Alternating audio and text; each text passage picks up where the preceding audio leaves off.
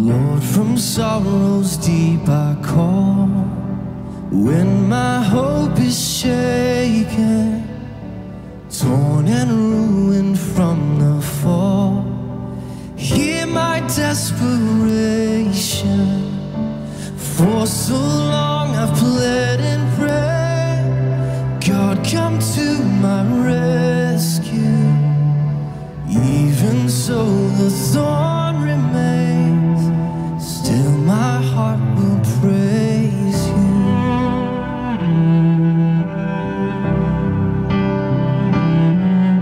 Storms within my troubled soul, questions without answers. On my faith these billows roll, God be now my shelter. Why are you cast down, my soul? Hope in him who saves you. When the fires have all grown cold, cause this heart to praise you.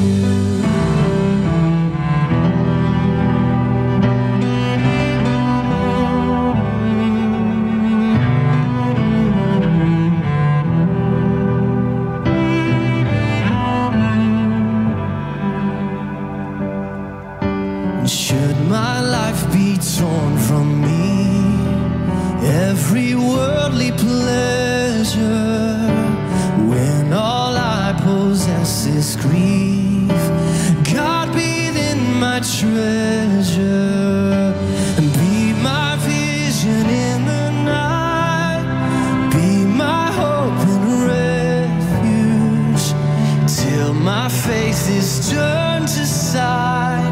Lord, my heart will praise you. And oh, my soul, put your hope in God, my help, my rock, I will praise him. Sing, oh, sing through the raging storm, you're still my God, my salvation.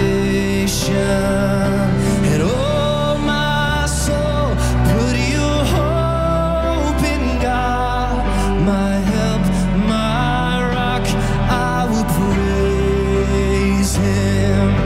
Sing, oh, sing through the raging storm, you're still my God, my salvation.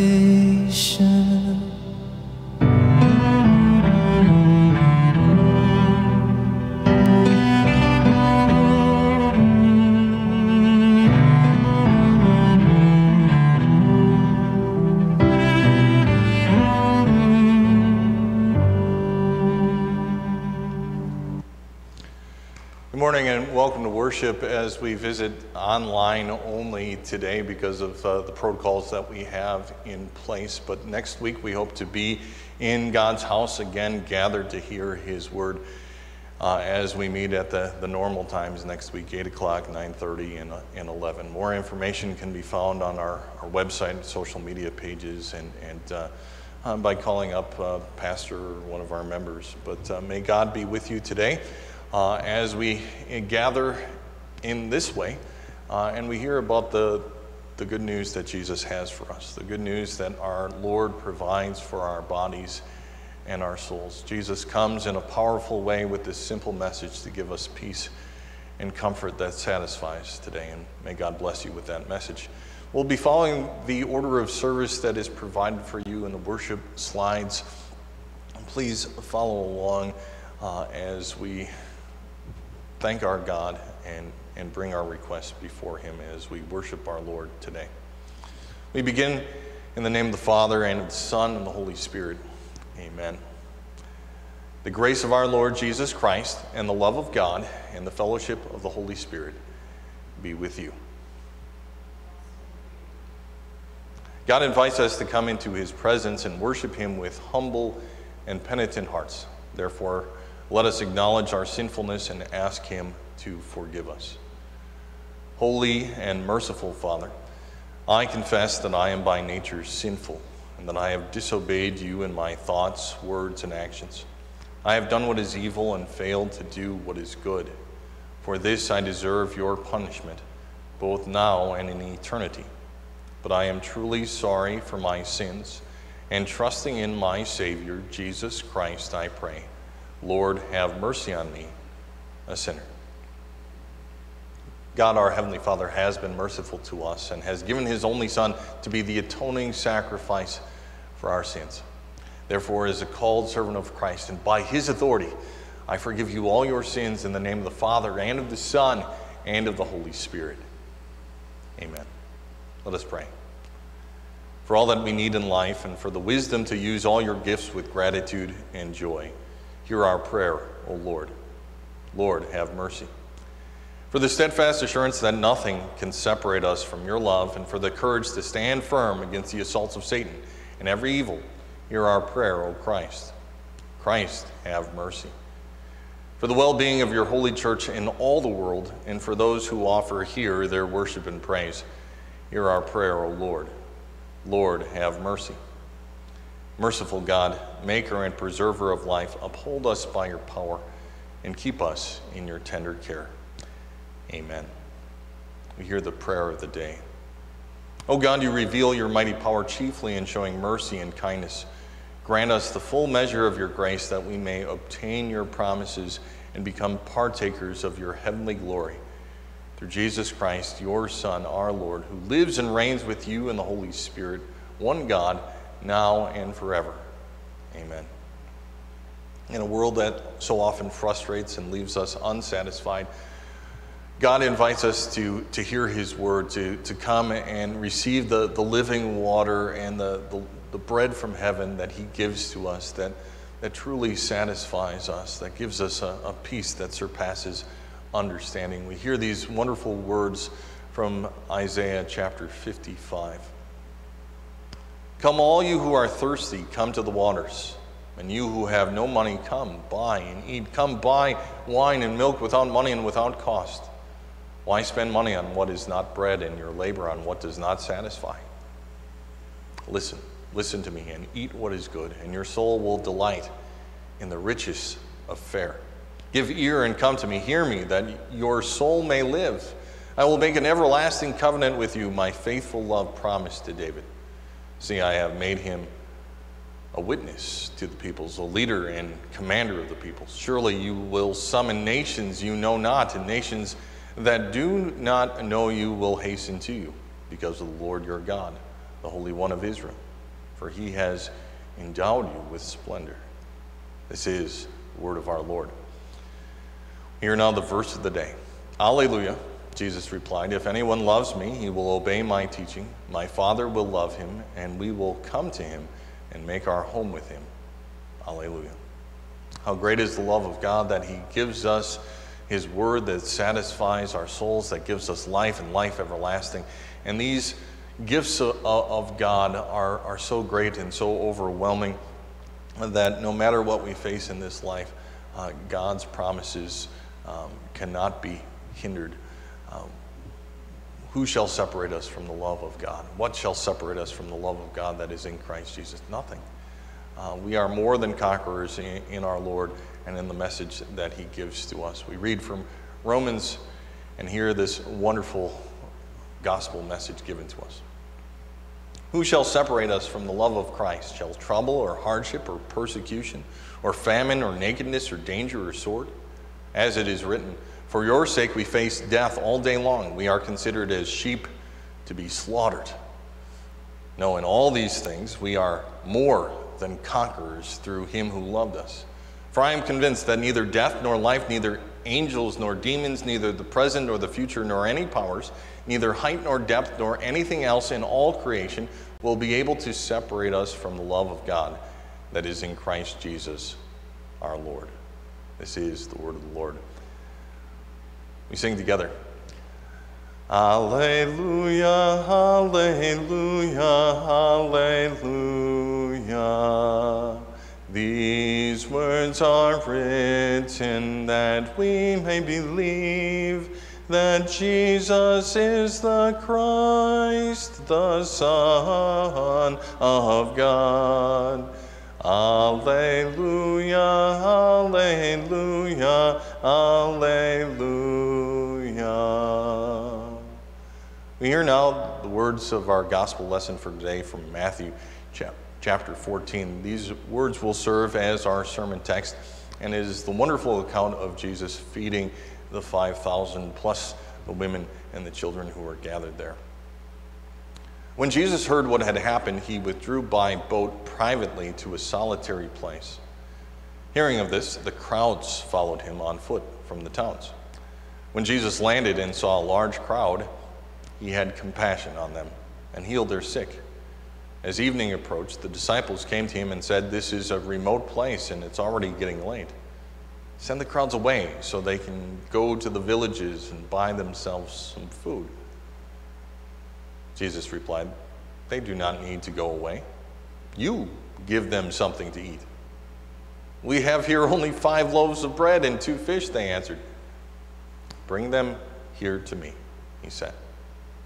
And he directed the people to sit down on the grass, taking the 5 loaves and the 2 fish, and looking up to heaven, he gave thanks and broke the loaves. Then he gave them to the disciples, and the disciples gave them to the people. They all ate and were satisfied, and the disciples picked up 12 basketfuls of broken pieces that were left over. The number of those who ate was about 5,000 men, besides women and children. This is the gospel of our Lord. Praise be to you, O Christ. We hear now and sing our hymn, "O Lord our God, your gracious hand."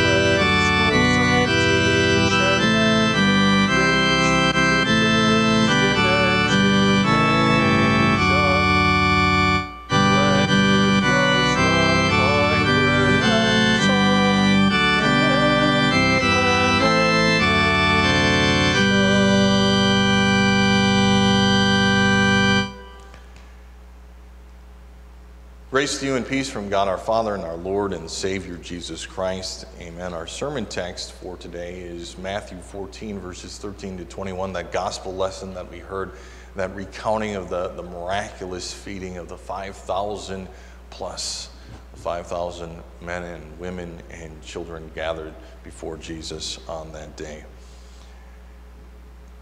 Dear friends in Christ, how is this going to work?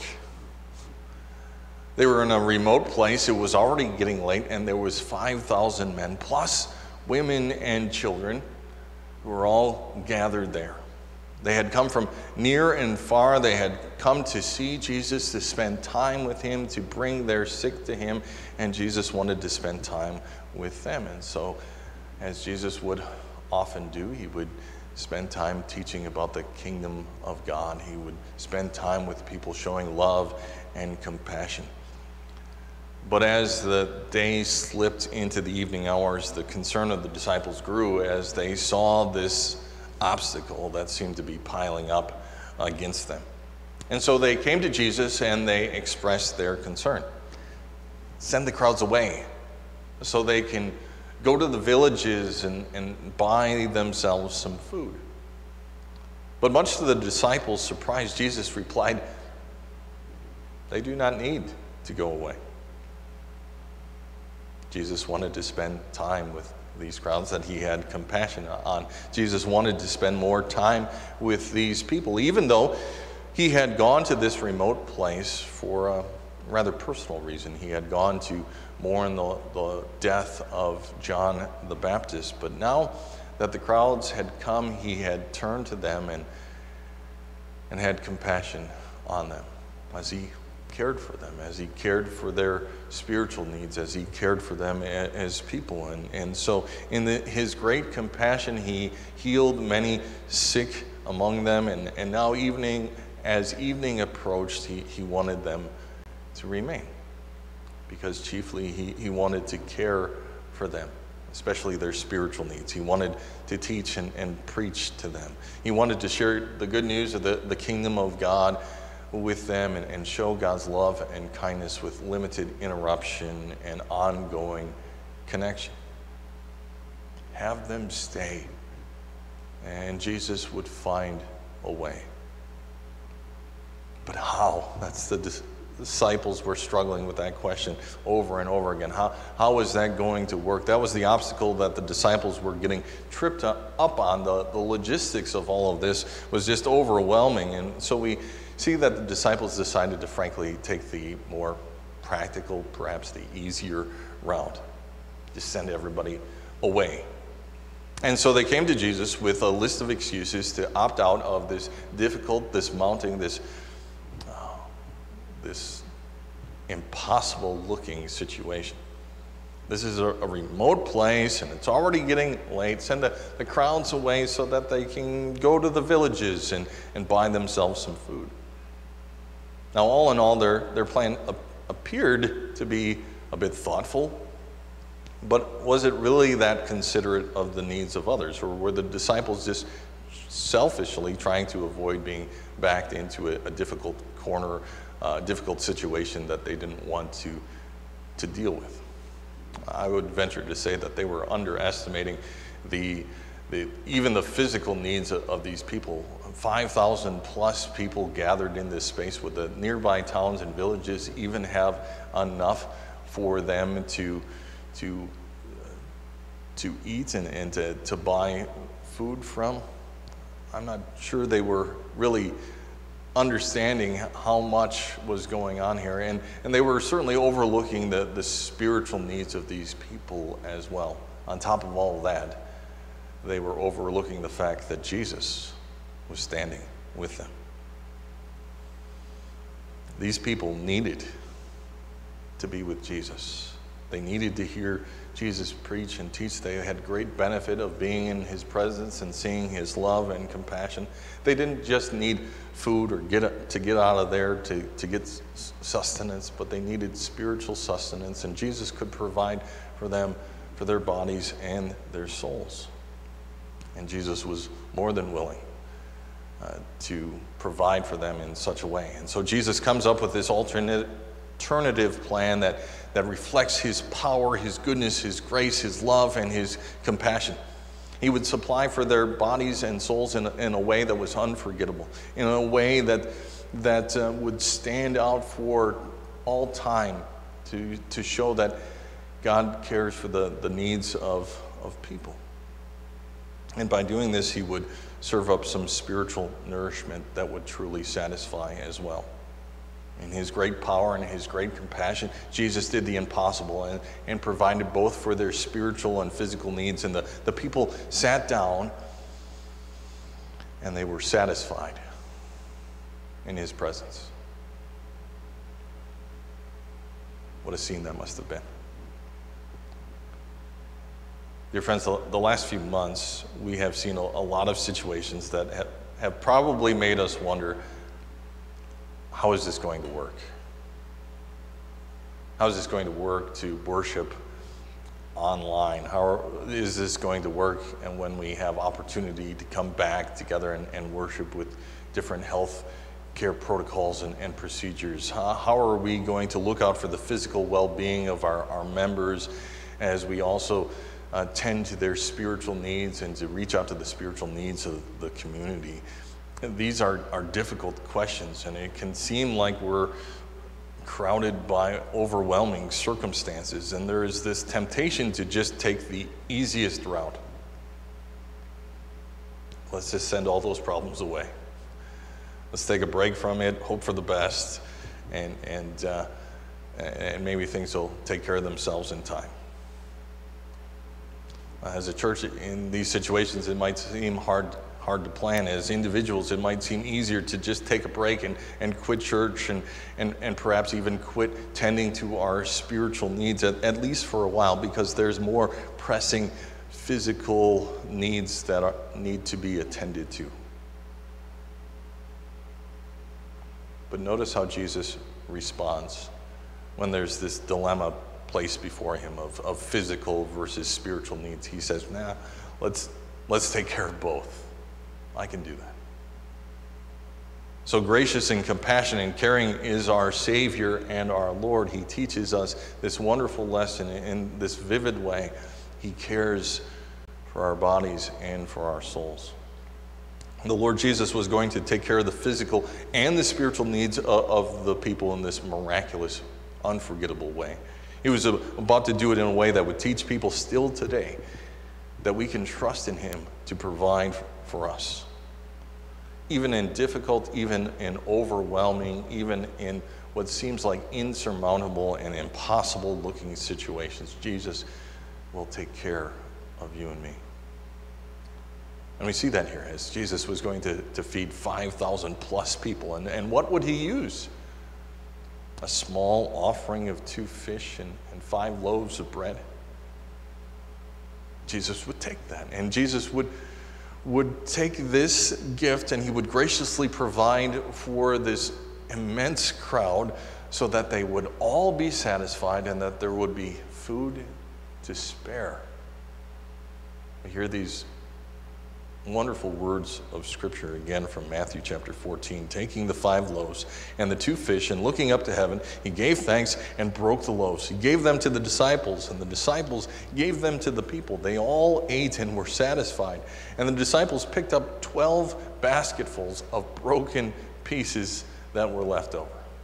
So richly God provided for the needs of the people. So richly the Lord provides even in impossible and overwhelming looking situations. So richly God provides, for he is our Lord who cares for our bodies and our souls. And he cares still today. That's good to know. And that's a lesson that we ought to relearn, and we are glad to relearn. For in these trying times, in these difficult times, in these times when life's troubles seem so overwhelming and insurmountable as they crowd around us, let's not forget how God can do some rather remarkable things.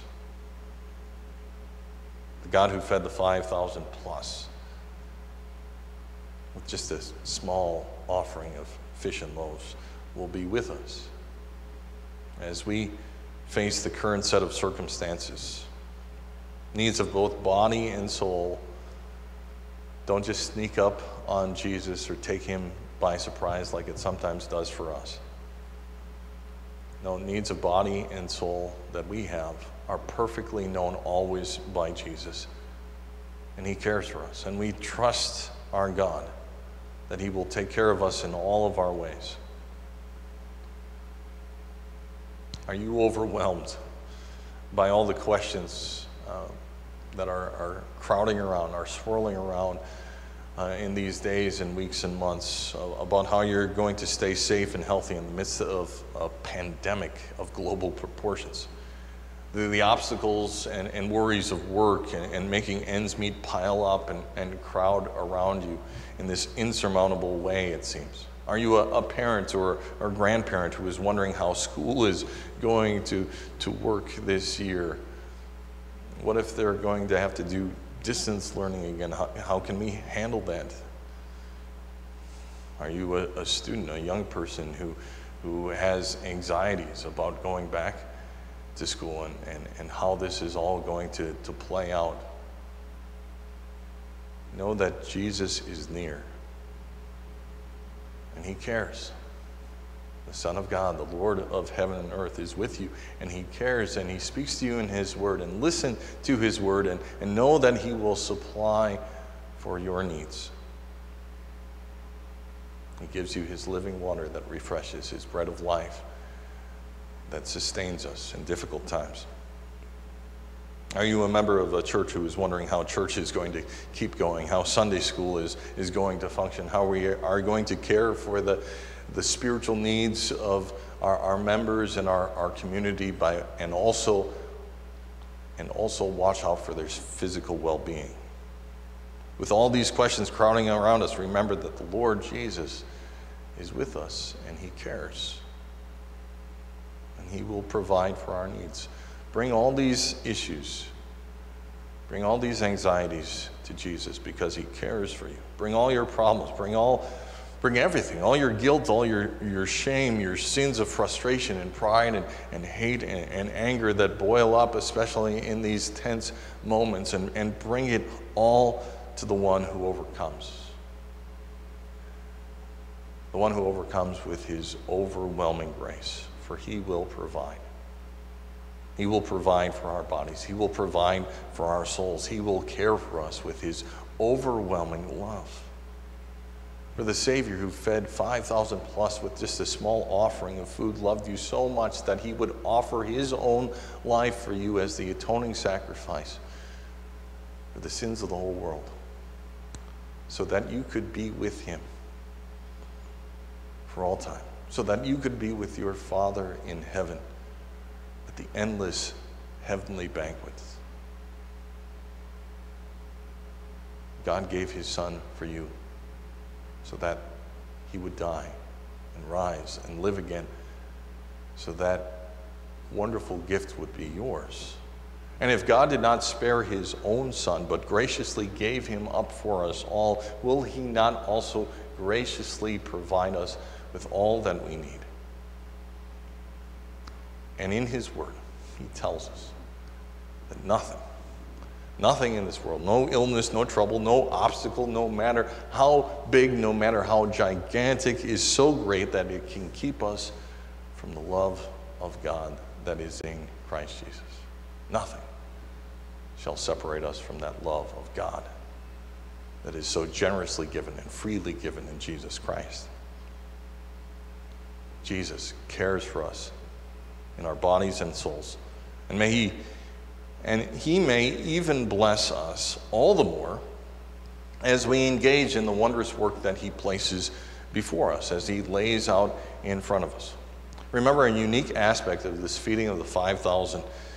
Look at how Jesus includes those around him. Look at how he welcomes this young boy and involves his disciples and how this miracle is carried out. The boy has a gift to give and an opportunity to give those loaves and fish, and God blesses it so incredibly, no matter how small the gift was.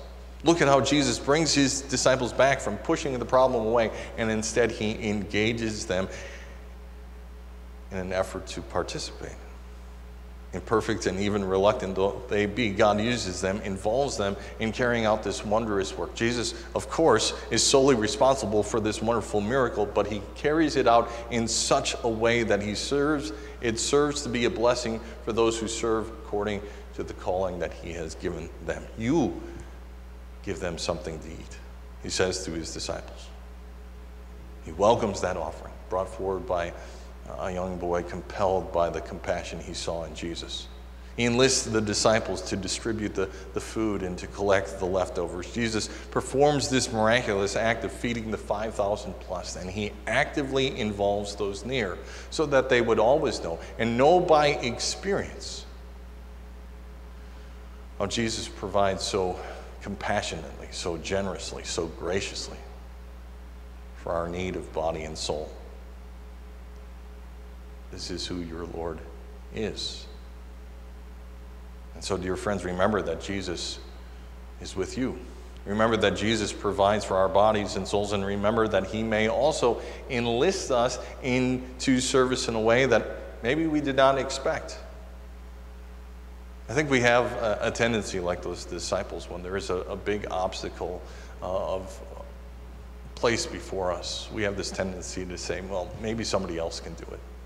We shrink away from that which seems too overwhelming. Not because we don't care, but we have this selfish attitude that we don't want to fail, or it might be too hard for us. Like the disciples, we have that tendency to shrink back, but Jesus calls us to step forward. Because we know, and we can do that in confidence because we know the care and power that he has and how he is with us. As we face the challenges of our current situation, consider how God may use you to distribute his blessings. Can you share some of your extra food to care for a neighbor or a neighbor family? Can you call up a friend and check to see if they are watching church online? And if not, can you teach them how to use their computer, their phone, or their TV to tune on so that they can continue to be fed spiritually? Can you, as a young parent, work with your pastor and Sunday school teachers to arrange for a plan where the kids can come back safely and continue in their Christian education? Or can you work with the Sunday school teachers and the pastor to take those lessons home and teach them to your children? Ask your pastor or your parents for tips about starting a family devotion routine. And as you get involved in feeding your family spiritually, this will be a blessing to both you and your entire household. God can use this and bring unexpected blessings according to his gracious power. Last week, we were reminded that in all things, God works for the good of those who love him. Can we see that here? Can we see how he might be at work in these difficult situations to bring about unexpected blessings? As we sit at the feet of the powerful and compassionate Savior, we know we have a God who cares for us and enables us and calls us into service. And so today, learn this important lesson once more. He cares for you. He will provide for your bodies and your souls. And perhaps he will use this current set of circumstances for the good of his church. As God's people are enlisted in deeds of service that we're not maybe that used to. Maybe it's a bit different or unexpected, but God may bless it. May God bless parents as they are compelled by this situation and by the love of their Savior to be more involved with their kids' education and their spiritual development. May the Lord bless that. May the Lord be with his church as we are compelled by the compassion of our Lord and God and Savior to give our time and our resources in different ways to support the ministry and to care for our neighbors and friends in their physical and spiritual needs, and to care for our called workers so that the love of Jesus may be proclaimed in our deeds and may be proclaimed from our pulpits and from our classrooms.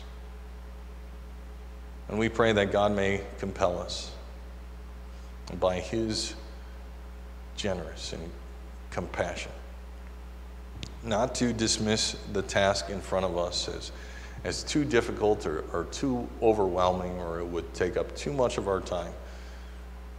But may the one who overcomes utilize what we have to offer, what we have to give, so that his gracious work of caring for the physical and most importantly, the spiritual needs of many is done.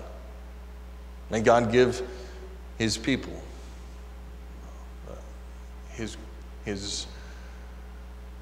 the confidence that comes from knowing of the peace of Jesus, so that we may go out and do his will. May God bless his people with the wonderful lesson taught here today. Jesus, our Lord, our God, provides for our bodies and souls. So today, we sit at the feet of Jesus. Through the gift of technology, after trying a couple of times, I guess, this morning, we have that gift to sit at the feet of Jesus. What a wonderful blessing that satisfies. Let go of the problems of the day. Listen to his word. Bring your anxieties and your issues and your obstacles and lay them at the feet of Jesus and stay for a while. Taste and see that the Lord is good. Meditate on what you heard today. Read through the lessons and go through the points that stuck out from the sermon or for the service, and enjoy those morsels that God has given you to enjoy. Receive his word, the living water, the bread of life, which truly satisfies. And before you depart in peace, the peace that only Jesus can bring, learn once again that your Lord, your God, your Savior, your Jesus cares for you, body and soul.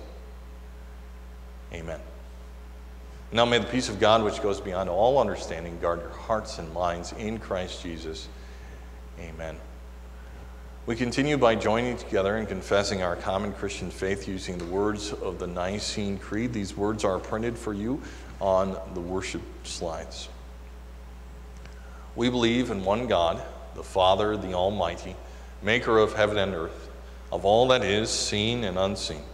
We believe in one Lord, Jesus Christ, the only Son of God, eternally begotten of the Father, God from God, light from light, true God from true God, begotten, not made, of one being with the Father. Through him all things were made. For us and for our salvation, he came down from heaven, was incarnate of the Holy Spirit and the Virgin Mary, and became fully human. For our sake he was crucified under Pontius Pilate. He suffered death and was buried. On the third day he rose again in accordance with the Scriptures. He ascended into heaven and is seated at the right hand of the Father. He will come again in glory to judge the living and the dead, and his kingdom will have no end. We believe in the Holy Spirit, the Lord, the giver of life, who proceeds from the Father and the Son, who in unity with the Father and the Son is worshiped and glorified, who has spoken through the prophets. We believe in one holy Christian and apostolic church. We acknowledge one baptism for the forgiveness of sins. We look for the resurrection of the dead and the life of the world to come. Amen. We bow our heads in prayer. O God, hear our prayer and pour out your Spirit, that your church may confess that Jesus is Lord to your glory. By his bitter sufferings and death, he redeemed us from all sin and now sits at the right hand of your power, having authority over all things in heaven and on earth. Lord God, give all your servants such diverse spiritual gifts as are necessary to the witness and work of your church, that we may continually grow in faith, hope, and love. May the words of our Lord Jesus be taught daily in our homes, that both parents and children may increase in the knowledge of him who is the way, the truth, and the life. Bestow your favor on all useful labor in industry and agriculture, education and science, the profession and the arts, that in their advancement your people may be prospered. Look in mercy on the sick and the hurt. those who sorrow or mourn, the handicapped and infirm, and hear their cry. Let the healthful power of your love come to them, that they may turn to you in praise and thanksgiving. And bless your holy name. Lord God, this morning we bring you special requests on behalf of our local schools and our Christian schools. May you be with them as they start what might be a bit of a different school year. Lord Jesus, ascended Savior, you have commanded us to instruct the young in your saving truth. Bless the schools of our church and all other agencies through which we work together to carry out that vital task. Give wisdom to those who teach and attentive ears and eager hearts to those who learn. Grant that your word may be passed down from one generation to the next until all your lambs are safely gathered into your eternal fold. Help our children be light in the world as they go to school and as they witness their faith in how they live and what they say. May they have the courage and confidence to proclaim your name to their friends as well. Lord God, we also ask that you would watch over those affected by storms in places in Minnesota and throughout Iowa. Sovereign Lord, we bow low before you in this time of natural disaster. In your wisdom, you have permitted storms to cause pain and loss. Do not let the hearts of your people despair, but sustain and comfort them. Heal the injured, console the bereaved and afflicted, protect the helpless, and deliver all who are still in danger, through Jesus Christ our Lord. Amen. Lord God, these and all other prayers, hear us, and grant for the sake of Jesus Christ, your Son, in whom are hidden all the treasures of heaven. In his name we pray. Amen. Lord, hear us as we pray the prayer our Savior taught us. Our Father, who art in heaven, hallowed be thy name. Thy kingdom come. Thy will be done on earth as it is in heaven. Give us this day our daily bread, and forgive us our trespasses, as we forgive those who trespass against us. And lead us not into temptation, but deliver us from evil. For thine is the kingdom, and the power, and the glory, forever and ever. Amen. Brothers and sisters, go in peace, live in harmony with one another, serve the Lord with gladness. The Lord bless you and keep you. The Lord make his face shine upon you and be gracious to you. The Lord look on you with favor and give you peace. Amen. We hear that blessing again, as if spoken by God himself, as we sing our final hymn, Go, My Children, with my blessing.